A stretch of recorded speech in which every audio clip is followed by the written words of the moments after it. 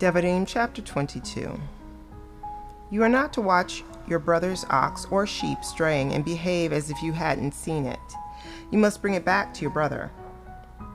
If your brother is not close by, or you don't know who the owner is, you are to bring it home to your house, and it will remain with you until your brother asks for it.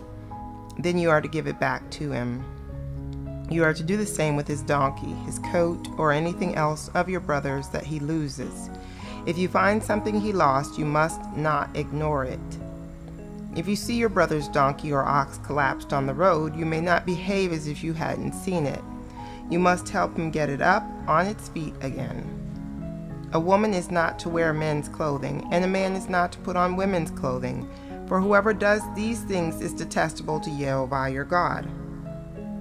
If, as you are walking along, you happen to see a bird's nest in a tree or on the ground with chicks or eggs, and the mother bird is sitting on the chicks or the eggs, you are not to take the mother with the chicks.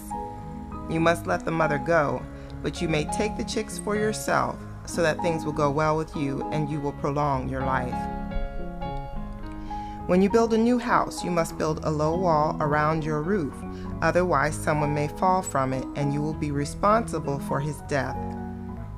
You are not to sow two kinds of seed between your rows of vines. If you do, both the two harvested crops and the yield from the vines must be forfeited. You are not to plow with an ox and a donkey together. You are not to wear clothing woven with two kinds of thread, wool and linen, together. You are to make for yourself twisted cords on the four corners of the garment you wrap around yourself. If a man marries a woman, has sexual relations with her, and then, having come to dislike her, brings false charges against her and defames her character by saying, I married this woman, but when I had intercourse with her I did not find evidence that she was a virgin, then the girl's father and mother are to take the evidence of the girl's virginity to the leaders of the town at the gate. The girl's father will say to the leaders, I let my daughter marry this man, but he hates her, so he has brought false charges that he didn't find evidence of her virginity, yet here is the evidence of my daughter's virginity. And they will lay the cloth before the town leaders. The leaders of that town are to take the man, punish him, and fine him 2.5 pounds of silver shekels, which they will give to the girl's father, because he has publicly defamed a virgin of Israel.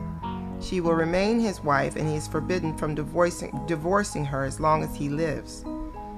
But if the charge is substantiated that evidence for the girl's virginity could not be found, then they are to lead the girl to the door of her father's house, and the men of her town will stone her to death, because she has committed in Israel the disgraceful act of being a prostitute while still in her father's house. In this way you will put an end to such wickedness among you.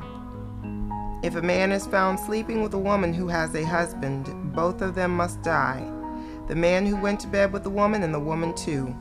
In this way you will expel such wickedness from Israel.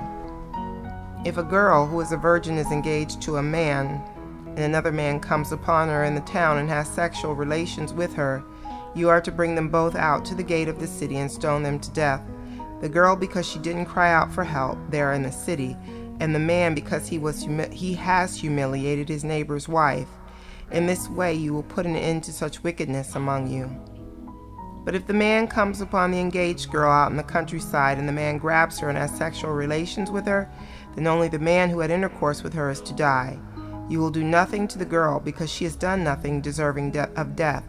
The situation is like the case of the man who attacks his neighbor and kills him, for he found her in the countryside, and the engaged girl cried out, but there was no one to save her. If a man comes upon a girl who is a virgin but who is not engaged, and he grabs her and has sexual relations with her, and they are caught in the act, then the man who had intercourse with her must give to the girl's father 1.25 pounds of silver shekels, and she will become his wife, because he humiliated her. He may not divorce her as long as he lives.